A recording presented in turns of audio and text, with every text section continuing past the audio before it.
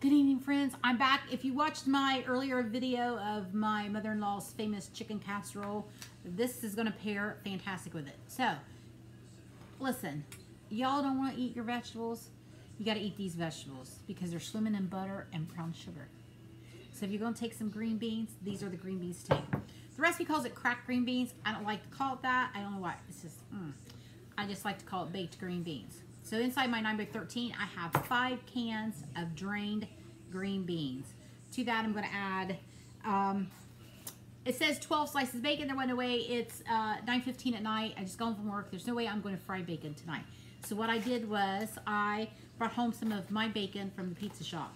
So fry your 12 slices of bacon, chop it up, and you're going to add that on top of your green beans. This is actually real bacon that we use at the pizza shop. So I cheated and brought it home because, like I said, I am not frying bacon at 9:15 at night. I'm making this up. If you did not watch my other video, which you should, I'm taking this tomorrow to my aunt's house for a Christmas gathering. So every meal, y'all know you got to have a vegetable, even if it is this.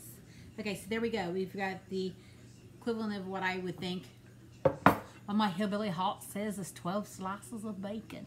Okay, so we've got 2/3 of brown sugar. Ooh, probably won't be eating these for my blood sugar. Okay, and then it's a 1/4 cup of butter, give or take. I'm going to see if I might need more. We're going to add that in. And the recipe calls for 7 teaspoons of two tablespoons of soy sauce. Okay. So this is why you don't really add any salt to this recipe, because you have your soy sauce. Okay. And it also calls for 1.5 teaspoons of garlic powder. Okay, sorry. I'm getting a little slap happy. I'm tired. And I haven't sit down since I've been home from work, and my legs hurt, and I'm ready to go to bed. Okay, so I'm not going to measure. If you're a cook, you could eyeball it. Okay, so we go, and we're going to mix this up.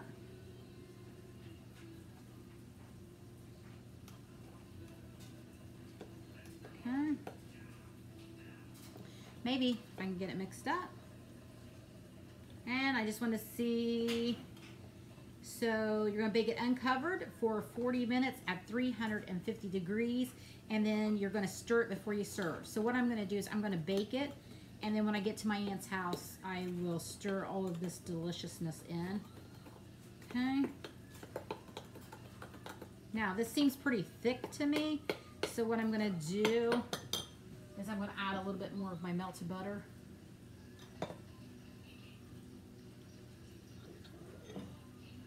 What I really want to know is who's going to come do my dishes. Because, woo, I got a lot of dishes. Between that chicken casserole and this, that's the thing about cooking alone. No sous chef to come and do your dishes. So, probably going to have to wait and do them in the morning. Because I do not want to do dishes tonight. Had a busy night at the pizza shop.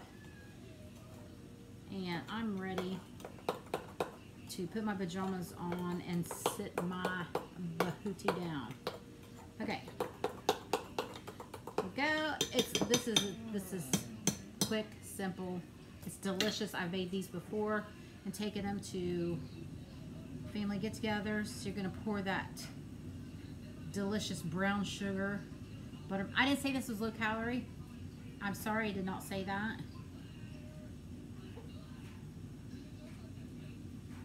There we go. This is something that you're going to have once a year.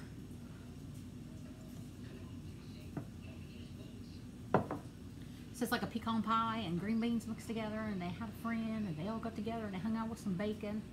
Okay, there we go. Look at that. I'm going to cover this. I'm going to put it in my fridge. And like I said, I'm going to bake it tomorrow. 40 minutes, 350 degrees. So I can bake my chicken casserole in this at the same time. I'll put one in my toaster oven and one in my oven. That's it, guys. I'm going to go put my pajamas on, and I'm going to sit down, and I'm going to hit the hay before too long. All right, Merry Christmas. Hope this helps you with some of your easy casseroles that you could take or have for a family dinner.